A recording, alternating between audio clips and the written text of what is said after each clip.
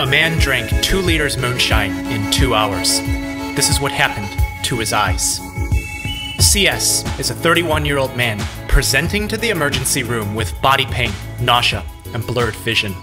He tells the admitting nurse that he slept poorly the previous night and suffered severe abdominal cramps before seeing his vision distort and warp. You see, that previous night, CS was participating with friends in a New Year's Eve BYOB power hour, where each person would bring their own bottle of liquor and take a half shot on the minute, every minute, for a whole hour. CS didn't want to just bring his own liquor, he was going to make his own liquor. He received a distillation kit a few weeks prior as an early Christmas gift from his girlfriend. He had brewed his own beer before, but wanted to move towards moonshine, or homemade whiskey, from grains after seeing some videos on the internet. Unlicensed distillation is federally unlawful, but he thought to take his chances. He was sure he followed the directions to ferment and distill correctly, and didn't do anything wrong. As the batch was made, CS began the New Year celebrations with friends. He didn't like the taste of his moonshine and was pretty vocal about it. After all, it was 160 proof or 80% alcohol, double his friend's store-bought 80 proof liquor. He was a good sport and partied on with his friends, and they were having a great time celebrating the New Year's, and CS proceeded to finish all 2 liters moonshine that he brought within 2 hours. As the night continued, CS felt increasingly ill. His vision started vignetting, darkening, and blurring on the sides. His sense of sound began to flow into a sea of molasses as it slowed and warped. He thought because he drank 160 proof moonshine that he was just more drunk than normal. He went to bed not eating anything, but also not feeling great, and as he got started the next day, his vision quickly went dark, and he called for an ambulance where he's brought to the emergency room where we are now. Before the nurse could do a physical exam on CS, he asked to use the restroom. He was in for about 10 minutes, the bathroom door still closed. Medical staff thought to ask and see if anything was wrong, and when they received no response, they entered and found him on the floor, foaming at the mouth and seizing as he was huddled over the toilet. As the seizure resolves, he's unresponsive, pupils dilated and unreactive to light, respiratory rate 28 breaths per minute, double that of normal. His Glasgow Coma Scale, an objective measure of his consciousness and indicator of brain injury, is rated at just 4, 1 point above complete unresponsive coma. There's indication here that he has severe acute brain injury, but something's wrong. If CS is suffering from just alcohol, or more formally ethanol intoxication, then the seizure doesn't make sense. Ethanol is a nervous system depressant, meaning that it slows down the brain and displaces excitatory neurotransmitters. Because he was convulsing during the seizure, we classify it as generalized tonic-clonic. Tonic and clonic deriving from ancient Greek words tonos and klonos, which mean to stretch with violent and confused motion. Generalized meaning that the seizure, which is a state of excessive excitation, is affecting the entire brain. This is opposite of nervous system depression, so we can say with certainty that ethanol is not directly responsible for his seizure. A blood test reveals that the pH of CS's blood is 6.5. That's 8 times more acidic than normal, and he's transferred to the intensive care unit as he's suffering from metabolic acidosis. Osis meaning abnormal state, and acid being a chemical that donates hydrogen ions, something when in large abundance can impair the normal function of your body. Metabolic meaning that it's deriving from cellular processes that produce energy or break down substances. With a pH of 6.5, we can conclude that CS is suffering from profound acidemia, an acid presence in blood. If, since last night, nothing entered CS's body except for 2 liters of moonshine and water, neither of which are strong acids, and nothing left his body except for some urine, then how is it possible for so much acid to be in his blood? Was there something else in that moonshine? Well, there's a bit of basic biochemistry to be known here. To make moonshine, CS used yeast to ferment oat sugar, or glucose. Fermentation is the anaerobic or without oxygen consumption of glucose, producing an unrefined beer called a wash. Because glucose is a chain of 6 carbons, the yeast will produce alcohol chains of less than 5 after we account for carbon dioxide produced. This means that ethanol at 2 carbons is very common, yielding at 10 to 15% in wash, but it also means that the 1 carbon methanol, which is not safe for human consumption, is produced too. And even worse, CS used his distillation kit to produce his concentrated 80% ethanol drink. Distillation separates chemicals and is started by heating the wash.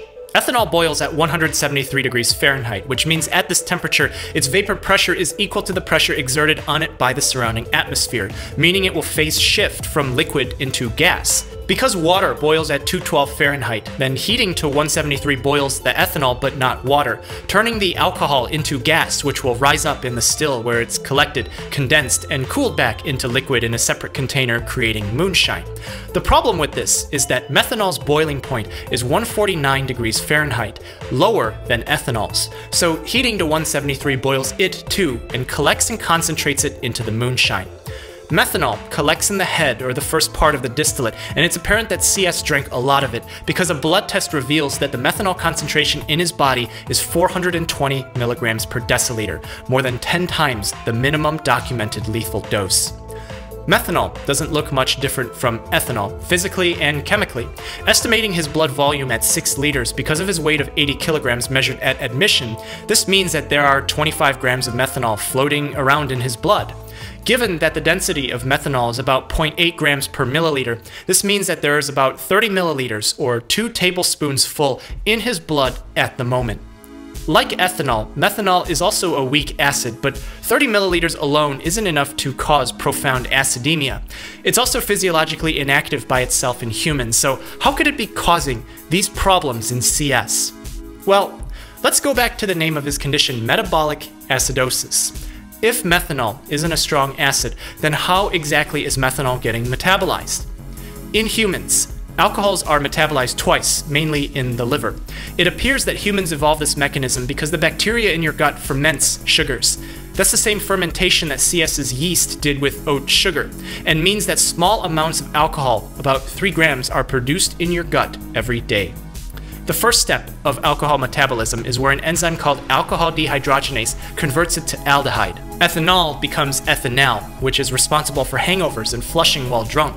Methanol becomes methanal, which is formaldehyde, used to embalm mummies and is a likely carcinogen. This first step is fast and causes a buildup of aldehyde in the body, explaining delayed onset of hangover after a night of drinking.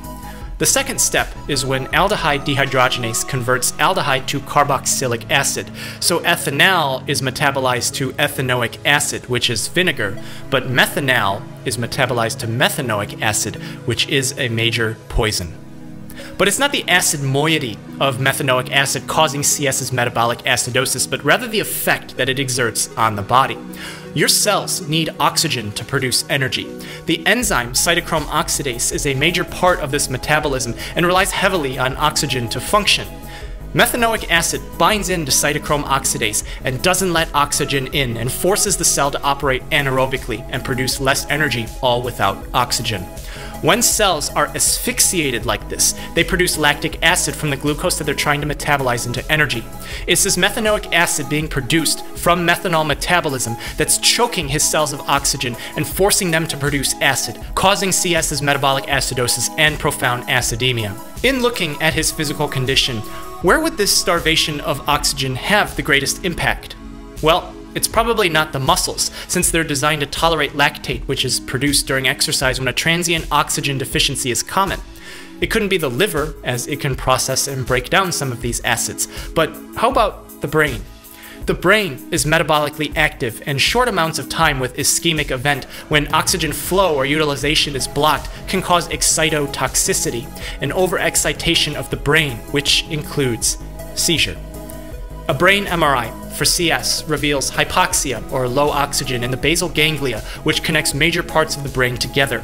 Methanoic acid is known for its selective absorption into eye tissue and the optic nerve, where it builds up, starves the cells of oxygen, and causes them to necrose, or die, as they literally digest themselves from inside out. Hyperemia, or an abundant presence of blood, was found in CS's eye, along with edema, or fluid swelling, all explaining why CS's vision was deteriorating since he started drinking and suddenly lost his vision as he presented to the emergency room. If left untreated, he will first go permanently blind as his optic nerve is choked out and deprived of oxygen, causing irreversible nerve damage. After that, his brain will begin to hemorrhage and bleed out and necrose as it starves for oxygen and swims in a pool of its own dead cells. The notion of enzymatic activity modulating or causing toxicity by its action or lack thereof is a recurring physiologic theme. Both carbon monoxide and cyanide have the same mechanism as methanoic acid. They block oxygen from binding to cytochrome oxidase, preventing cells from using oxygen, causing an overproduction of lactic acid, causing metabolic acidosis, necrosis, and eventually death. Medicines are sometimes given in prodrug form, meaning that they're inactive when taken orally but metabolized by the liver into active form. For example, the blood pressure medication enalapril is converted to biologically active enalaprilat, which inhibits the angiotensin-converting enzyme, preventing activation of the hormone angiotensin 1 to its vasoactive form, lowering blood pressure. This specific use case in humans derived from the Brazilian pit viper, whose venom was designed to fatally lower blood pressure of its prey, typically of small mammalian descent, meaning that the idea of enzymatic activity transcends species. When dogs eat chocolate, they consume theobromine, a chemical similar to caffeine that causes tremors and acts as a stimulant. Humans metabolize theobromine in the liver enzymes, but dogs do not have these enzymes, so they break it down very slowly, if at all, meaning that the theobromine accumulates, causing overstimulation, increasing heart contractility, increasing adrenaline levels, causing hyperthermia, rigidity, tremors, seizures, and death. With methanol, the exact opposite is happening. Methanol is physiologically inert and only produces mild sedation. It's already water-soluble, meaning that it can dissolve in the urine as is and be excreted by the kidneys, but its metabolites are poisonous.